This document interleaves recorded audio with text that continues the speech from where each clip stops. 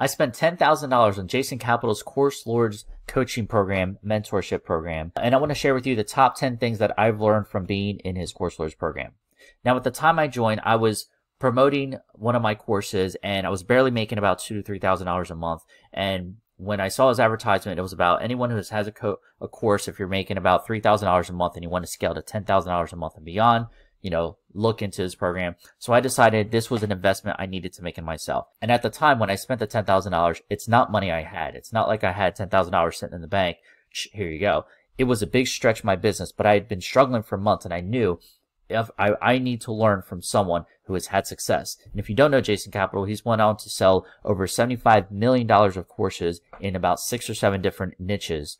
So because of that, I figured he would definitely be someone I can learn from. And I needed to learn and unbreak my patterns. And if I don't know what I don't know, that's the only way I'm going to get to the next level. And coaching and mentorship is one of the best ways and the fastest ways to be able to get results. Now, within weeks of joining this program, I was able to scale up to $12,000 within a 30-day period in my business. And it's because of everything I learned in this program. So I'm going to share with you the top 10 tips in this program, including a bonus one at the end that I really think you're going to like. Tip number 1, the pricing strategy. You want to gradually be able to increase your prices as you continue to get better and refine your product. It's just like Tony Stark and Iron Man. He started with his suit and he would continue to learn something. He would learn a lesson and add to his suit to make it better. Many businesses, including myself, struggled with how to price their products because they were worried about losing the most money. But the best way to do it was create the product at a low price, get as many people going with it, find the reps, refine it, and then continue to increase the price as the product gets better and better. This way, it's a win-win for you and for your customers. Tip number 2, my mindset shift and teaching strategy. The big thing is to focus on one step at a time so you don't get your customers feeling overwhelmed. Like in Star Wars, Yoda teaches Luke Skywalker little by little one step so that he can build the confidence. You should do the same with your customers. Have your lessons have one simple step so that your customers build confidence and gain, get more comfortable as they continue to progress throughout the course. This helps your customers feel confident, and as they're going through the course, they want to stay longer because they feel like they're getting little small wins along the way instead of feeling overwhelmed and end up leaving and never going through the course. Tip number 3, customer value metrics. It's super important to track metrics like where your sources of your leads are coming from, but also your client progression. If you don't have data on your course and your progress in your customers, you're not going to know where to be able to scale up and down in your business. Think of the Avengers assembling. Each Avenger has their own superpower. You start with one, you continue to add the next and the next. Captain America is the leader. Then you had Iron Man with his tech skills, Hulk with his strength, Thor with his electric power, and magicness. Black Widow, Hawkeye, they all have their specialty, which continues to add to the power of the Avengers. Similarly, each customer interaction should help you contribute so you can learn the metrics of the customers that progress and continue to see how it improves. Businesses often ignore KPIs, including myself, but knowing these numbers, we're able to help you scale up. For example, if I'm running paid ads and I'm running from 5 different traffic sources, spending the same amount of money, if I find out all my sales are coming from one of my traffic sources, I can turn off the other 4 and just dump all my money into that one traffic source that's giving me all the sales. But without tracking anything, you wouldn't know. Number 4, overcoming objections in sales. Now, the big key takeaway is to use social proof and takeaway strategies. If a customer asks you, why should I buy your product? Just don't say because it's the best ever. Just talk about, well, I don't know if this will be a good fit for you, but here's our whole track record. Here's some customer testimonials. Here's our success with our other customers. Here's the success we're having.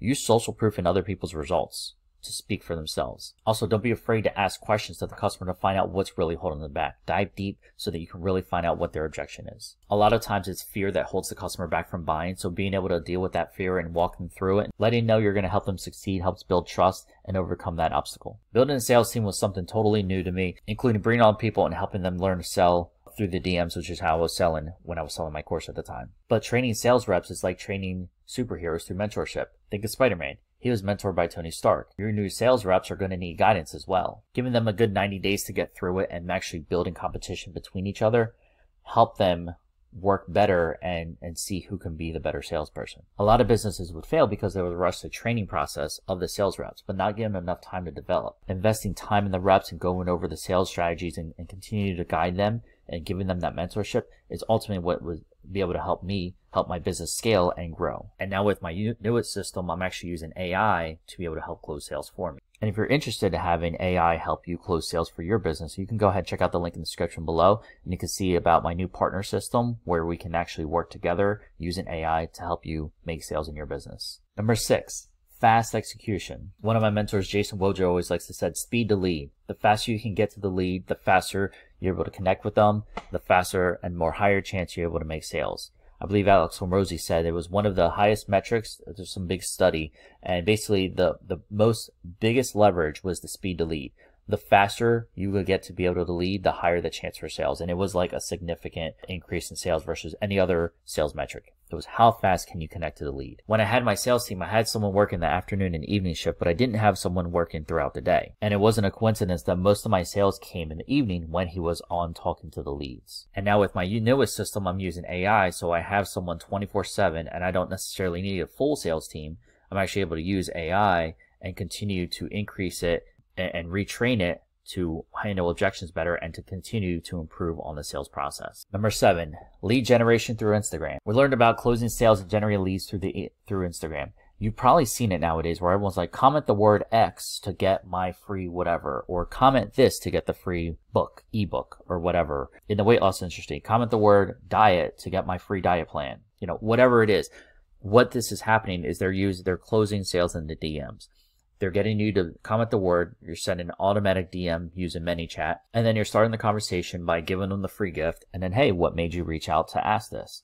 And then you continue to start the conversation of, oh, okay, well, what makes you think that? Why would you want to do that? Oh, okay, well, you know, how long have you been struggling with this? And you would start the whole sales process of asking questions. Well, hey, I'm able to help you do this. Would it be cool if I share you a quick video and explaining how we can help you? Oh, yes, okay, cool, here's the sales video. Cool. They go watch the video and then come back. Oh, okay, great. So what objections do you have? I'm going to handle your objections. I'm going to close the sale right here in the DMs. Conversations that go down in the DMs, that's where most of the sales were made. I was actually able to take the strategy not just from Instagram, but also to Facebook, because I had an email list. I was able to get people over from Facebook and close sales in the Facebook, also using ManyChat. And you can have your sales team using the Meta Business Suites in Facebook and Instagram, and that's what I was able to do to be able to close sales in Facebook and Instagram. Number 8, done for you services as an upsell. Now at the time, I just had a course that taught you how to do everything yourself. The problem is most people will not take the time to learn it, or they'll go through it, or they realize there's actually so much work in this. But being able to offer a done for you service as a higher ticket upsell and be like, cool, you can learn how to do everything yourself. Here's a course. But instead of that, I can just do it for you for X dollars. A lot of people would take that upsell, no problem, just go ahead and do it and handle it for me. Number 9, hot button topics for social media. I was able to use some high engaging topics like money, procrastination, work-life balance, relationships, religion, politics, all that kind of stuff. Those are topics people thrive of. They're generally for or against something. That will create more views. People who are strongly against that topic, they'll be commenting all the hate, which just increases the engagement, which ultimately shows it to more people. So having a very polar opinion about something and really hitting it in the head, that was able to help get a lot of views on some of my content. And number 10, some psychological sales techniques. Most potential customers felt overwhelmed with the sales process and they felt fear, but having a lot of empathy and being able to talk and ask questions actually helped close a lot of sales. A lot of our prospects, when we were talking to them, would have a lot of fear or concern or anxiety, or I don't have the money, or what if this doesn't work for me? Finding out what those problems were really helped us solve the problems. And the only way to do that is by asking questions.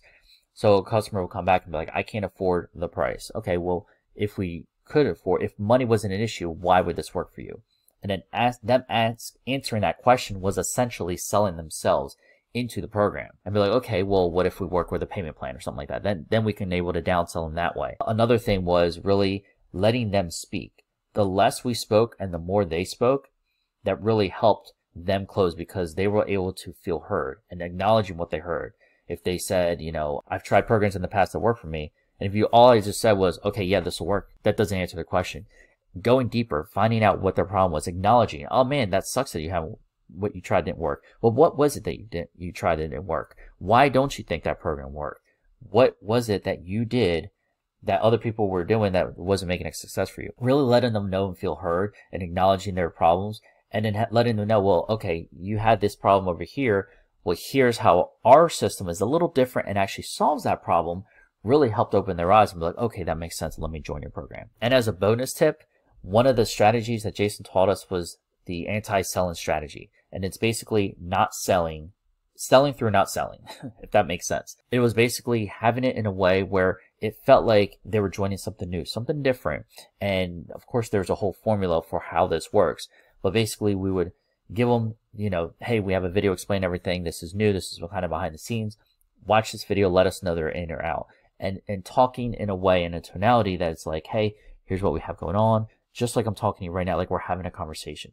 It's not like I'm like, oh my God, this is the best program ever, and you're going to make millions of dollars, and you have to join this right now, or you're going to be out. If you don't join in the next 10 seconds, you're going to miss out. Like, that whole strategy was like, whoa, like, people build a wall once they see that. When they know there's like that urgency, that scarcity, people build a wall. So when you come at them like, yeah, I'm kind of doing this new thing, you know, it's not for everyone. I don't even know if this will be for you, but you know, it costs X dollars, and you know, like, we're going to be working on XYZ, and you should get this result in the next so many weeks, 6 weeks or whatever, you know, just let me know if you're in or out. This is cool, you know? And then it's a whole different, it's more of a conversation. It's more of a, I don't even know if you want to do this, but hey, you can take a look at this thing. It's a whole different tonality. It's a whole different energy. It's a whole different selling strategy. And that strategy is one of the strategies he used to go on to make millions of dollars, and what he taught us. And that's what took me from, you know, making about $2,000 to $3,000 a month consistently to having multiple months making $10,000, $12,000 in a month, which was a huge scale. So using these strategies was definitely absolutely helpful. So I hope you got some value from these tips. And if you ever consider doing any kind of mentorship program with any kind of the big gurus, Jason Capital is definitely one I would highly recommend. I don't even know if he does any mentorship programs anymore, but if he ever does in the future, I would absolutely consider rejoining myself into other courses and programs. But if there's other mentors out, people you follow on YouTube, or other, you know, influencers on Instagram, or other people who you see having success and they have some kind of course or program and you were nervous about joining them, you know, what I've learned is that you don't know what you don't know. Meaning, you don't know what's keeping you from the next level. And without learning these strategies, I never would have gotten to $10,000 plus a month. And because I know these strategies, I've actually gone less than $10,000 a month and gone back to $10,000 a month, because I know this. No one can take away their knowledge once you have it. And learning from these experts, the connections, and not only them, the people who join these masterminds, some of the friends I've made, some of the connections I've made, I was able to do other business with and help them with their businesses. They're helping me with my business, and a lot of great connections, and, you know, stuff we can always do in the future. So if you ever have the chance to join some kind of mentorship or mastermind, that you pay what you pay attention. You know, if this mastermind costs $50 and I join, I probably wouldn't have taken it serious as if I joined, it costing $10,000 to be able to join, learn everything I did. And, you know, thankfully I was able to document my journey, because at the time I had my own coaching program. I was able to basically share what I was doing with that and really help out. But I wanted to put something public here with, you know, the top 10 tips to really provide some value to the market and help you out. Now, if you're interested in some kind of coaching and mentorship or anything like that, or interested in working with me as well, I did just recently open my newest partner system, where I'm working with a select few people to really help them grow and scale their business and be able to finally start having success online with done-for-you systems. So if you ever wanted to have some kind of done-for-you system, have some kind of automation with AI, and be able to help you make sales, at the end of the day, if you're looking to get results, you want to connect with me. If you're interested in that, go ahead and check out the link in the description, and it'll take you to all the details. And we'll just see if it's a good fit for you, if this is something that might be able to help you out. Now, like I said, when I started, I was making about $2,000 to $3,000 a month with affiliate marketing and selling my own course and products with affiliates as well. But if you have no money coming in from affiliate marketing and you're struggling and you're just brand new to affiliate marketing, you want to make sure you watch this video on how to fix your zero income with affiliate marketing. And I'll see you on that next video.